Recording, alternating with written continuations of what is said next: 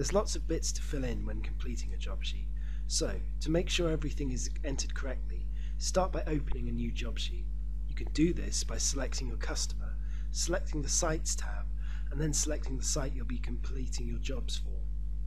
Once you've selected a site, click the Create button and select Create Job Sheet from selected site. Now you can fill in your job information.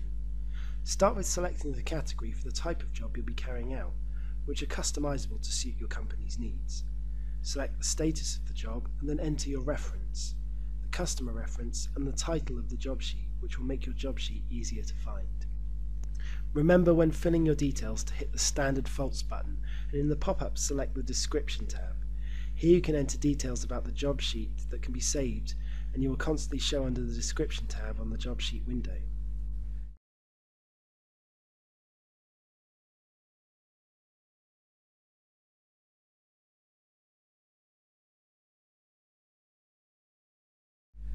You also need to add materials that you require.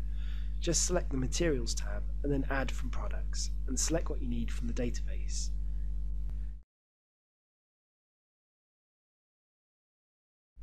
Next, you'll be needing to assign your engineers. Select the Engineers tab at the top and then the Add button on the right.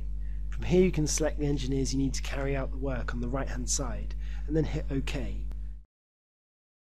Click Save and Close and you're done. Back in Clik, if you need to find the job sheet you've just created, select the company, then Activity, then Job Sheets. Here you can see your job sheet will be there waiting for you.